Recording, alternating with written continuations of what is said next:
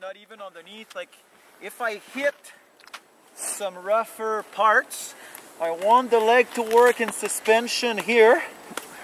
But the only way I can do that and stay balanced it's through an engaged core. If what I don't want is to hit all those little bumps and do like if the suspension's too tight, it's gonna affect the quality of the steering. But if I have the legs working in suspension underneath an engaged core, I can power the steering as the suspension's active. So it's the name, like I think Richie Berger is a guy who's doing that really well. Like he can manage to power the steering, but he can manage this plane at the same time, which I don't see a lot of guys do. It's quite impressive.